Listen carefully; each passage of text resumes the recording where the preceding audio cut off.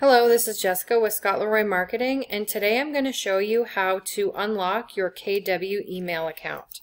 So right now I'm just attempting to log in, and you see this error message that says Google couldn't verify this account belongs to you. If you get any error message that pops up along these lines, you're going to want to follow the steps that I'm going to give you today. If you get an error message that says invalid password, you would just log into mykw.kw.com to change that password.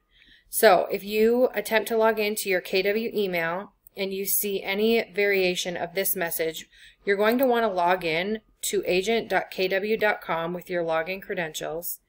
You'll go all the way over to the right, click the check mark, click chat with support, and today we're going to want to live chat. In order to fix this error in Gmail, you need to live chat with KWRI because this issue has to be fixed within 10 minutes of KWRI support basically resetting the email for you. So once they do what they need to do, you only have 10 minutes to log into your account.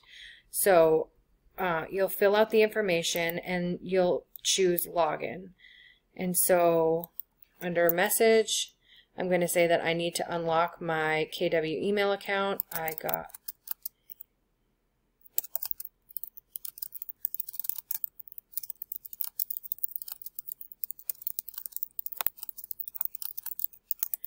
And now we're just going to hit start chat.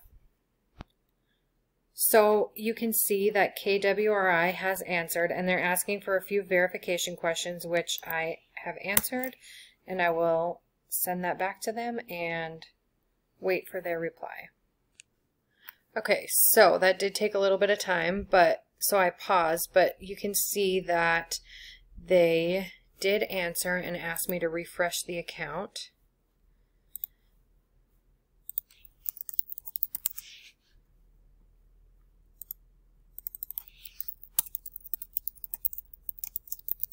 So I'm going to try to log in again.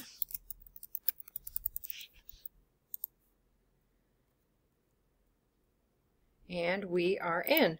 So now, in order to finish this process, you will want to add your recovery phone number and recovery email, and you will be all set to go. That is how you gain access to your KW email after you get an error message saying that Google could not verify your account.